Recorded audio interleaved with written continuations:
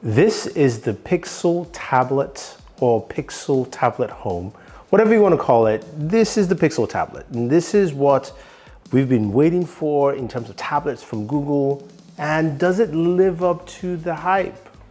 Well, let's find out.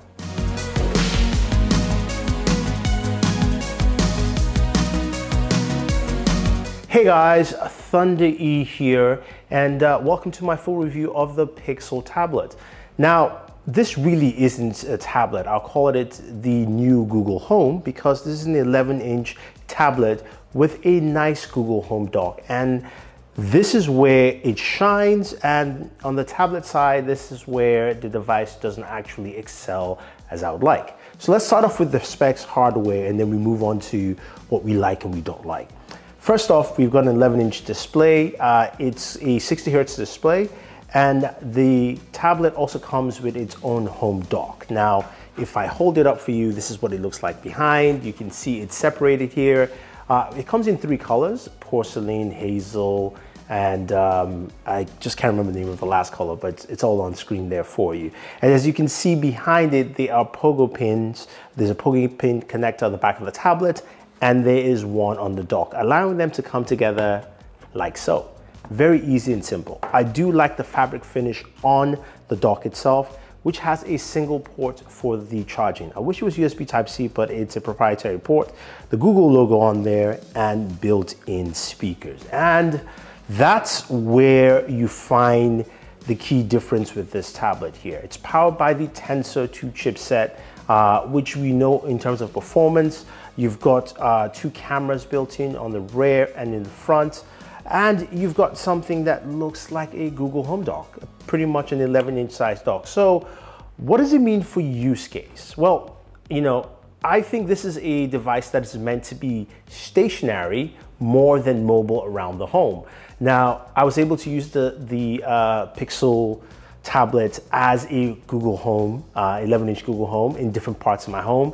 And in that scenario, it worked out pretty well because, of course, you've got the fluidity of Google Assistant built into it, using that pretty well. And you've also got the updated Google Home app, allowing you to navigate and manage all your smart home appliances and features quite effectively. And that actually works out very, very well, especially, of course, using your Google Assistant with this. Now, when it comes to using it as a tablet, you can detach it away from the dock quite easily, and you can move around your home, whether you're on your couch, you're sitting down at a table, and use it as a tablet. This is where some of those deficiencies come in. In terms of battery life, that's the first thing I'll say, is that the battery life on this was not good. Now, normally for a tablet, I expect at least minimum around 10 hours of battery life. I didn't get 10 hours of battery life because also the standby time battery life was pretty poor. And when I did some gaming on here, my battery life cut down by 20% for an hour of gaming. So you can see how extensive that actually degrades over time. Speaking of gaming, we know what the Tensor G2 chip can do in terms of gaming. And of course, you can play games like Call of Duty Mobile quite well, easily, whether you're playing on with just the tablet itself or connected to the dock. You can do that as well. But I also went ahead and connected Xbox Game Pass, and it's actually fun playing Game Pass games on here because you do get that extra benefit of the speakers. Speaking of that, let's take a quick listen to the speakers and how well they sound with the dock and then on just the tablet on its own.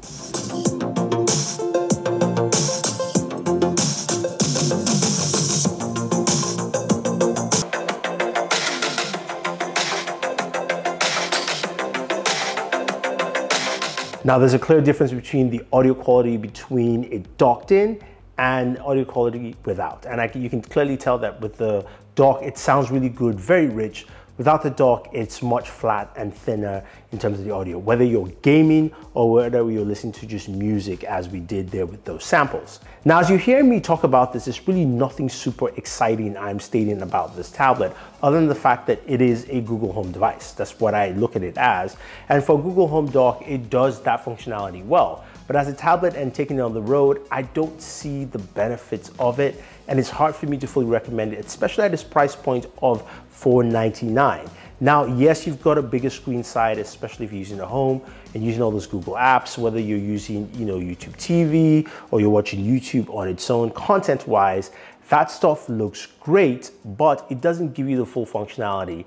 And on the other side, I'm also disappointed I haven't seen anything software-wise for Google to say, hey, pick up an Android tablet.